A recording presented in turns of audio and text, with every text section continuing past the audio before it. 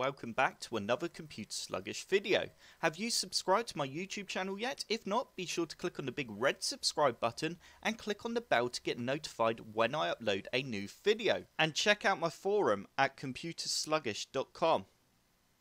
In today's video, I will be showing you how to hide the time and date from your system tray in Windows 10.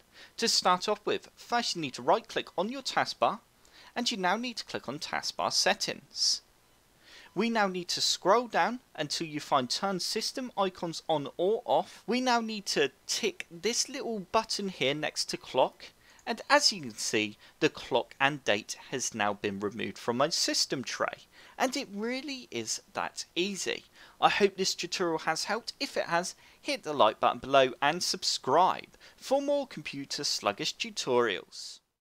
Don't forget to check out my social media channels and forum.